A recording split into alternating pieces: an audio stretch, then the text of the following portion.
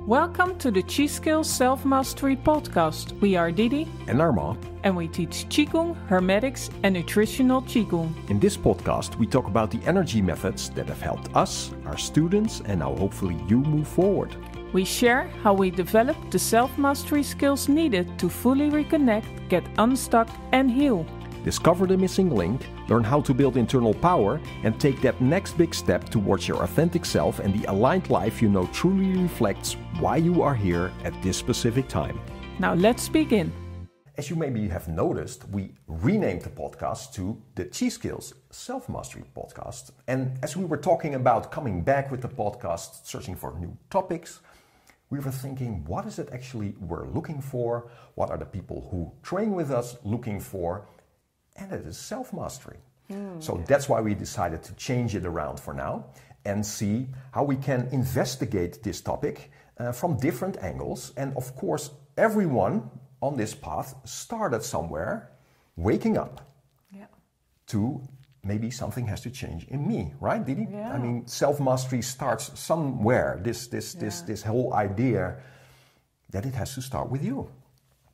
And I think probably most people don't start with the idea like, one morning I wake up and, wow, I'm gonna go on a quest for self-mastery. Yeah, I could go visit my mom or maybe go on a quest for self-mastery. Yeah. And most of the time that's not how it works. No. But I think for a lot of people that, and ourselves included, is that one day you do wake up and say, wow, something needs to change. Absolutely. Something, I kind of feel stuck in my life. I feel that it's not going to the right place. I had dreams, I had things that I wanted to do with my life, and it's not going that direction.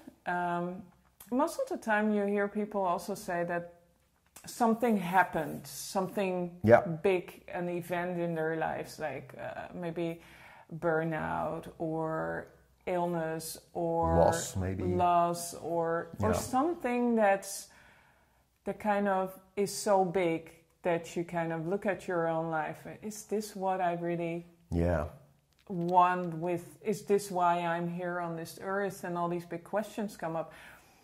But for others, it's more a gradual process that you kind of, from conditioning, from Well said, from whatever, your upbringing, you kind of gradually move into a life, and at a certain time you think, wow, what is this? Is this really what I want?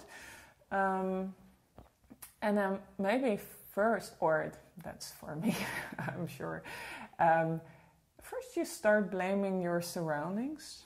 You're kind of looking outside of yourself, like, but my job is not good and I'm going to change my job, or maybe the people around me, they're not that sophisticated or whatever. Yeah, it's kind of, there's a resistance, right? There is something up till the point that you think, maybe it's not them, because when I go and have another job, it starts again. So in another way. So you wake up to your own pattern. You can see your own pattern and see, wait a minute, doesn't it start with me? And obviously people, they experience heavy things in their lives, right? Absolutely. There's so many things that come your way as you grow up in this life. And of course, everyone has their conditioning happening. Your culture, your parents, your direct family, what's expected of you. All these things are put on you, and you start living with that. But for a lot of people, I think, who wake up to this, who really have, it's a courage, I think, to take that step and look inside. It must have been pretty heavy, and it probably has been going on for a long time. Maybe patterns repeating. It could lead to. Some of these people are super sensitive as well, so it might be that you find yourself in addictions.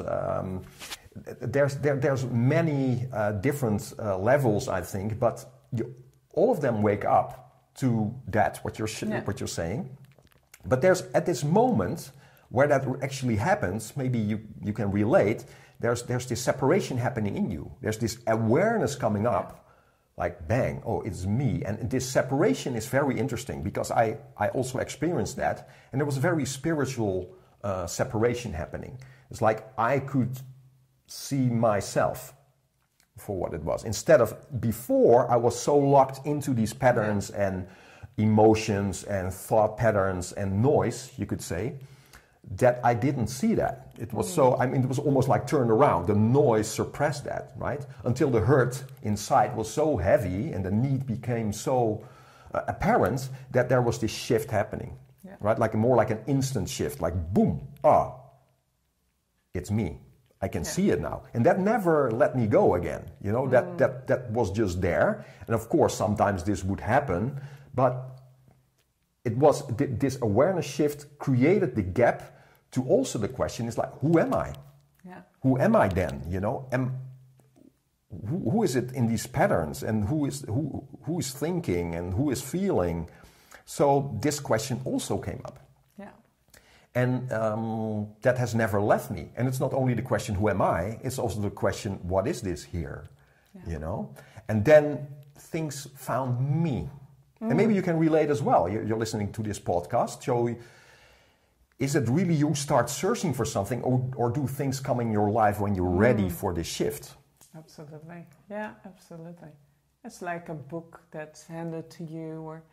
Yeah. And the beautiful thing, I was very fortunate to have that experience at a very young age of like, oh, is it my surrounding or is it me? Because I lived in Thailand when I was 16 as an exchange student. And I lived with a family, and 60 years old, you're still very young, very... not aware as much, but I lived with a family, and I had it was very much countryside, rural area. I didn't speak the language, so it was kind of a difficult situation.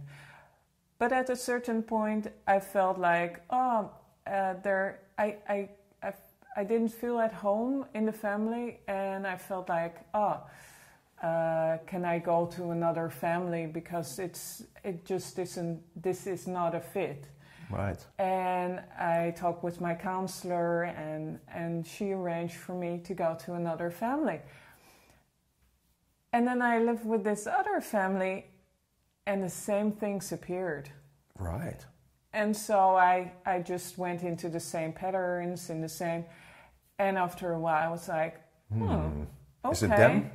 Or it was so in my face, because I was in this situation which is so, you put yourself into complete different culture, a completely different surrounding. This is 1995, 1996, so there was no internet. There was a phone, but very expensive. So the only thing I could do is write letters. It took 10 days to arrive back home, and then 10 days before they could write me. So 20 days in between. So there was no direct contact with the family at home. So I had to figure it out by myself. Yeah. But this learned me from this very young age, like, oh, I do have to look at myself. And I wish everyone had this opportunity to have this kind of experience. Wow, but that really woke me up, like, I did change a second time to a third family, but now there was a different starting point, because then I was like, oh, wait, I have to do something else here. I have to behave in a different way. And of course, I did speak more of the language, and I did speak, and I knew more of the culture, so it was easier to integrate. But it was much more an effort from my side than from their side. Yeah. And then it went beautifully. Yeah, that's beautiful. And you're still in touch with them after almost 30 years. Yes. So that's quite incredible. And the funny thing is, of course, they take you to Buddhist temples, etc. I mean, you know, this awareness thing happening at such a young age is just beautiful, and that puts you on a path. And So that's very interesting. So yeah, things come your way when this separation happens and you start looking for things. Things come your way. The spirit opens up. There's a tuning fork, I guess, that happened to me. You know, that's when you see something then and you read something, or this tuning fork and you start vibrating on it. So, and it has a match because you're not coming from a filter. It's like blah, blah, blah. No, it's more like you hear it, you feel it. Yeah. And like this will work for me. There's just this inner trust, and you start moving towards that. And for me, like Tai Chi came very sudden after that. It was like 2 months after that switch that happened in me. Tai Chi came into my life, and I was so attracted to it because it was slow, it was still, there was a lot of focus. So it showed me a lot of the things that I wasn't having at that moment, right? The concentration, the in the moment thing. So there was an attraction there that just pulled me in, and I could not see where that could lead me further down the road, right? Absolutely. But at that moment, it was like, oh, I really trust this because there's just this inner knowing that there's something there for me. Yeah. And the funny thing is, Tai Chi came into your life at that particular moment.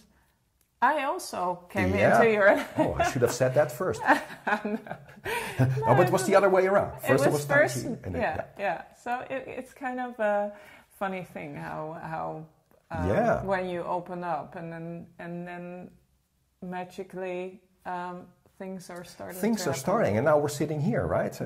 More than 20 years after that event. So it's pretty incredible. I hope you can relate in some way, that you see in yourselves like, oh, that happened, and then things just start moving and happening because a higher part of yourself is just coming in contact with, you could say systems or methods, because you're not the first one to wake up, right? No. I mean, there's been generations to do so, and out of that comes a quest, and out of that comes experience, like, okay, what works, what doesn't work, how can you start refining yourself? What are methods that lead you from where you are now to a next step? And so you don't have to really invent the wheel again. In a way you have to, because you have to go through the experience. Knowing is not enough here. No. It's all about experience. But that's also the beauty of it, right? You can just go into that and leave no stone unturned there, because who are you? You know, there's a lot about it, and it's not only you, it's also your environment where you're living in. And maybe up to that point, you have been seeing that in a very limited way, because this is also how you grow up. You grow up surrounded by people that most of them are not on a conscious path of self-mastery. So they hand down the conditioning time and time again. It's like, yeah, we know we're hurting, you know, we're in the rat race, but are we changing anything? Not really, right? They just haven't woken up to that thing yet. Yeah. You have. So that becomes a place that you might feel like, you know, how to go about this, because it can be pretty lonely as well, you know. So, but then you come in resonance with things like Tai Chi, Qigong, Hermetics, Buddhism, could be Taoism. Something comes in your way, you read a book or something, comes in your life, and it's like, wait a minute, I'm not alone at all, right? I'm not alone. Yeah. And sometimes there's a book on your shelf for many years. And then maybe you've read a couple of pages, and then you pick it up again, and you're like, now it makes sense. Yeah, now it makes sense, totally. So I remember my first Tai Chi teacher. I was at his house with someone else as well. We were sometimes training at his place, which was really great. So Roel, if you're hearing this, you know, this is about you. He taught us so many things, and at a certain point I was like, what is it actually we're looking for? Because the word self-mastery was not really in my vocabulary at that point. It was not like I wake up, it's like, oh, let's do some self-mastery. It was not like that. It was way more gradual, right? It's like this waking up process. So I asked him, what is it actually we're doing? We're doing Tai Chi and Qigong, things like that. What are we looking for? Where are we moving towards? And he says, skill. And that hit home. I was like, skill? Yeah, man. Kung Fu. Skill. Right? Yeah. I didn't see it yet, but then at that point that he said that, and then he came with a story which I I tell a lot of people, and which I really, really like, because he was also explaining Taoism to us. He knows a lot about that, and we had a lot of conversations about that. And then he tried to explain this path of self-mastery to us. And he said, imagine yourself being a gear wheel in an endless, infinite clockwork of gear wheels. Some very small and some so large that you cannot even see them as a gear wheel. And some move very slow, some move very fast, but you are one of them in this clockwork, and these wheels are also touching you. So you wake up in this idea that I'm this gear wheel being touched, and everything is moving. So, okay, you start moving with that as you grow up, and these wheels influence you in a certain way of turning until this moment where you just become tired, because you're also in resistance with that. You wake up to that because you're being pushed, right? But on the other hand, you're pushing as well, right? So you wake up to your own resistance, living for a while. It's like, yeah, okay, you tell me this is what I should do, this is where I should move, but at a certain point, there's something in you already starting to awake, but there's something off. Something is not right about how this is moving, right? And this might not be your wake-up moment yet, but this is where you come into resistance, this is where you come into patterns. It's like you're trying to break through something that you cannot see yet, right? You have these feelings like you have like this elastic wire on your back, and you start moving because you feel somewhere, I have something to do in this life. There should be a higher meaning to this all, right? A deeper meaning. So, but this is where this starts happening, this resistance.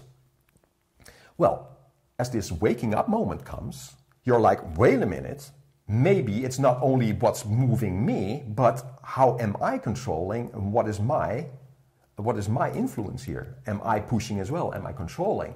Now, you start waking up, you start coming into this awareness, you come into some sort of teaching, something comes your way, and now you start becoming aware of that. And people teach you, because some people have woken up to this before you, and they start teaching you, saying, can you see your own resistance with this?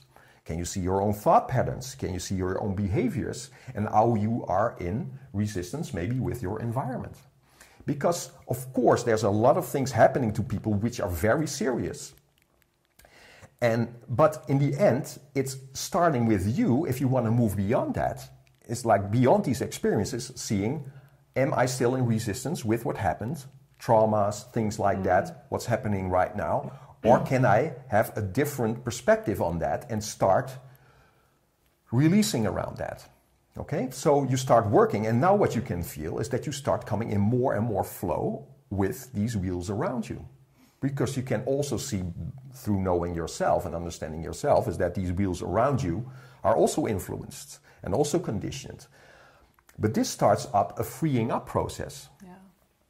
Right? So you as a wheel can see, okay, I'm in this place all the time, and now there's more flow, less resistance happening.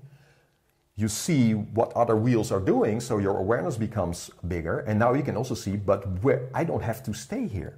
I don't have to stay on this spot as this wheel. This wheel can rotate and can roll and see a path of less resistance. And now how does this path unfold? Because maybe I can see, yeah, but wait a minute, that wheel has contact with that wheel and that goes there. And this is where this tuning fork is guiding me. So this is where a path starts appearing of less resistance. And obviously, at a certain point, you start getting these self-mastery skills done, right?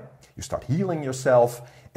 But out of that maybe comes also the idea, maybe I can give something back. Because you're experienced now, right? So this path, whichever way it goes for you, through your own unique talents, you could be handing down how you experience that and maybe keep this thing alive, right? Because it's a living thing. Qigong, Hermetics, Taoism, it's a living thing. I mean, of course, there's books about it, and this should be it, but that's not really true. It's a living thing. You live that, right? You live that development. You have your own view on it because you develop that. You have your own talents. Now, through your talents, can you lead a path of service? right? Yeah. Because you are one of these wheels who is moving more and more freely, where you can see the others are more and more stuck. And you can see them suffering, right? But maybe now someone is waking up as well, because there's continuously people waking up, of course. Yeah. So bringing that back to this shift in awareness, which can happen through burnouts or heavy things as well. It's like, well, this could be the best thing happening to you, right? Because this starts the whole process and the quest for self-mastery, right? So I hope I explained it in a way that you can understand what I mean. I found it very, very spot on, you know? It's... I see a movie there with this little gear wheel, who's like trying to figure out where do I fit, and I can see that the other gear wheels, that these are your environment, your family, your all these things around you that kind of keep you in place when you grow up, and then you see different ways, and you see, and then at a certain time, you feel that you've been shifted to another place. Well, think about it. You know, for you, but also for people listening, it's like as you go back now in the story I told you. Where are you right now? Have you just woken up to it? Are you still in this process, like, oh, I seek information, etc.? Great, you know. But maybe you already are on a path, exploring things. Little pieces here and there, where you feel, oh, there's already a little bit more flow in my life. You know, I can hope that you see that it goes through different stages. But the great thing is, you know, look at ourselves, you know. Yeah, we knew where we were when we woken up, with that wheel being like, I'm in resistance with myself, in resistance with my environment. And now we do this podcast, right? Yeah. So you're in a different place right now. Right? You start moving, things have shifted, you're in a much more happy place, in a place of power, in a place of authenticity. Wherever you are right now in that story, you know, I mean, it's a continuous process, and I'm very curious to see where we are in like 5 years, you know, because it keeps developing, right? Absolutely. It's not like, okay, now I'm master of myself. No.